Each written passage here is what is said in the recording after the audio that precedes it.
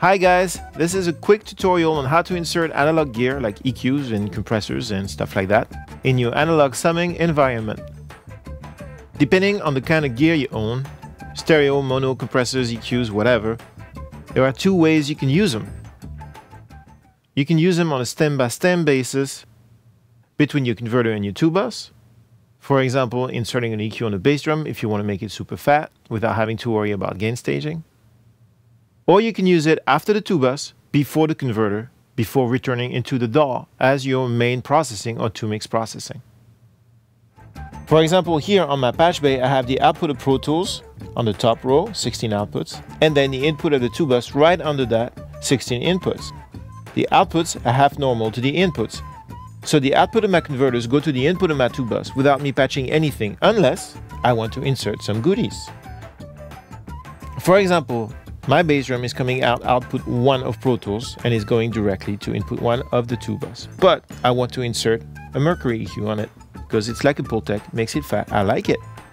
So I'm going to take the output of Pro Tools, channel 1, into the Mercury, the output of the Mercury into 2-bus channel 1. The Mercury EQ is now inserted between the converter and the 2-bus. Et voilà!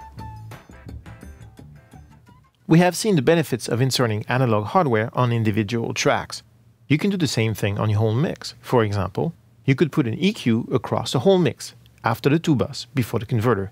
That way, everything in your mix gets affected by that one EQ. In this case, I am using a Dangerous Music Bax EQ. It's been designed just for this purpose. Isn't that wonderful?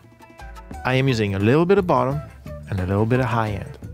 That way, I'm getting a global enhancement using less EQ because I don't have to use as much on individual tracks, and I can change the color of the whole mix just tweaking one box, and I can do it in the analog domain, which I dig. On the patch bay, I would come out of the 2-bus recording outputs, feed them into the Bax EQ,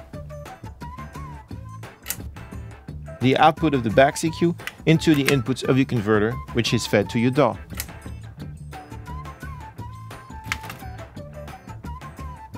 Thank you for watching. I hope this helped.